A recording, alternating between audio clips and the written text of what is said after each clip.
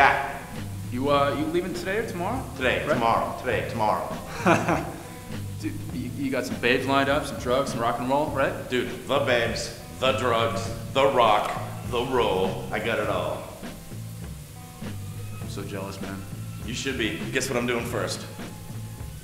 The babe, of course. No, man. I'm going to a play. I booked a ticket. One ticket. Front row. Me. Mira! I'm gonna go see a play.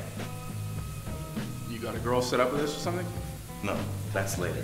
First things first. The day I get out. Today. Tomorrow. I'm gonna go see Jesus Hopped the A Train at the New Hazel Theater in Pittsburgh, Pennsylvania.